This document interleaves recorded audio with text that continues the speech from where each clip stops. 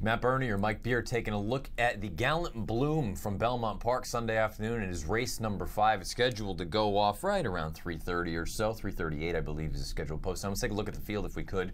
It's a small field, Mike. You've only got a field of 6. And I think with this race, you need to start and kind of begin with the ballerina and the horses that are exiting that race, which was arguably the most ridiculous pace situation I've ever seen in any sort of legitimate race. It's amazing. I mean, a grade 1 sprint at Saratoga, and they're riding it like they got to go around again. I mean nobody wanted the lead, even when By the Moon took it. I mean, nobody even decided to come after. She was absolutely walking on the lead in there. It was a very strange race to watch. By the Moon obviously had all the best of it, just going to the front without that much pressure and without having to go fast. And she managed to hold on at the end. Very, very strange race. But the 2 horses exiting that race, I thought they both ran well in the ballerina. They're going to be tough in here. Highway Star is one of them. Karina Mia is the other. Let's start with Highway Star. She was the one that was pressing those snail-like fractions early on. To me, it almost felt like, I understand that maybe that played into her hooves, but at the same time, it allowed a good horse and By the Moon. You were never going to go by her at that point. I don't want to hold it against her, but I also don't really want to upgrade her, whereas on the other side, I want to upgrade Karina Mia. Yeah, I sort of feel the same way about it, and I have no knocks on Highway Star, because if you've seen her run it all in New York, then you love her. All she does is run every time, and she leaves it all out on the track. She's really good. If I was going to, and listen, she didn't really have a big excuse in the ballerina because she was right up on the pace, but if I was going to nitpick it a little bit, I would just say Angel Arroyo, take the race to By the Moon a little bit earlier than that. I mean, he basically waited until the quarter pole to actually really start racing her, and then he just couldn't get by her in the stretch. He probably should have won a little bit sooner and turned that into a real horse race, and maybe he would have won then, but maybe he wouldn't have. We'll see. I think you're right, though. I think when you watch the replay, for me anyway, it's hard not to want Karina Mia out of that race. Considering there was no pace that day, she was coming from well off of it. At one point on the far turn, she was actually last, and she ended up making a move between horses. The problem for Karina Mia in this spot, the pace scenario looks like it could be, I don't want to say similar to what we had in the ballerina, but let's take a look at the Timeform US pace projector. They've got it favoring horses on or near the early lead, and the horse that is projected to be on the lead is a new entrant in here for Todd Pletcher. That is the 6 Lucy Ethel. And boy, if that happens, isn't Karina Mia up against it again? Yeah, that's true. I mean, let's say this, if the pace is as slow as the ballerina pace was, then there's something wrong. I mean, these guys, the stewards need to call people in and ask these guys what they're doing. The other thing is, if it is that slow and Karina Mia gets the same trip she got in the ballerina, then Castellano just has no idea what he's doing. She has more speed than that. You know, the thing with the ballerina is, I don't know that she would have been necessarily that far away, but she got into a little bit of traffic on the backstretch and she lost position. I don't think that was Castellano's fault. That's just the way that it fell.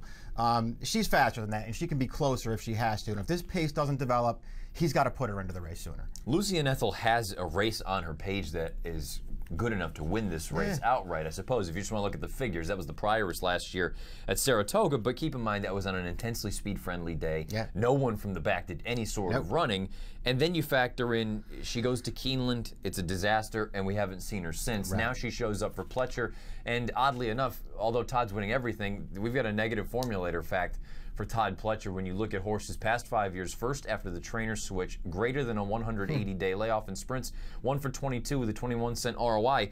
If she gets out there and no one goes with her, sure, she's dangerous. Any horse is dangerous, but there's a part of me that I don't know how good she actually is. Yeah, I agree with that. I mean, I feel bad kind of looking at her PP. She's 4 for 5, and if you can get past the Raven Run, I mean, her races are good. I don't really like any of them, and I don't know why I feel that way. I mean, she won her second career start by the length of the stretch with an 89 Beyer. I mean, it was a good performance. Then she won 2 graded stakes after that.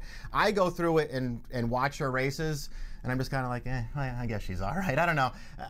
Maybe she'll win this. Maybe she'll get to the front and beat this field. I want to see her do it. Those are the 3 horses I think most people are going to focus in on. But there's at least one other horse that's intriguing in here, and that's K-Zone, the number 4. She's an interesting one simply because her recent form maybe not all that good, but the blinkers go on trying to kind of reawaken her.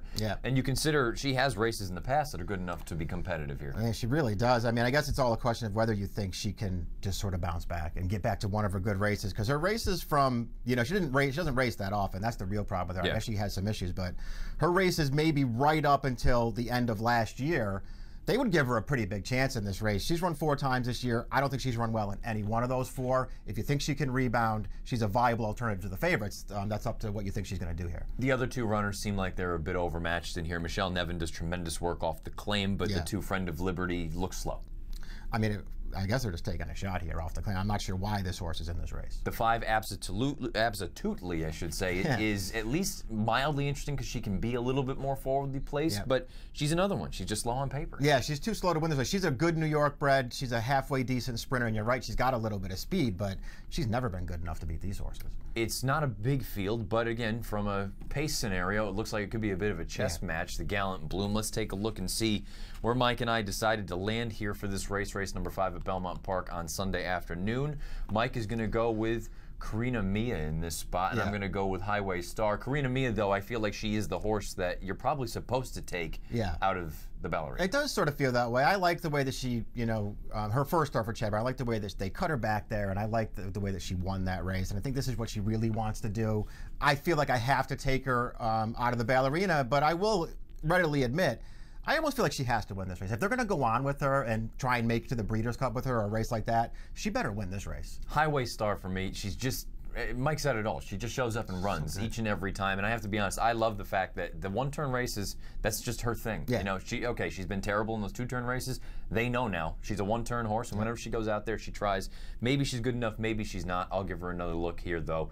In the Gallant Bloom, it is scheduled to go off at 3:36 Eastern on Sunday afternoon at Belmont Park, race number 5. Good luck.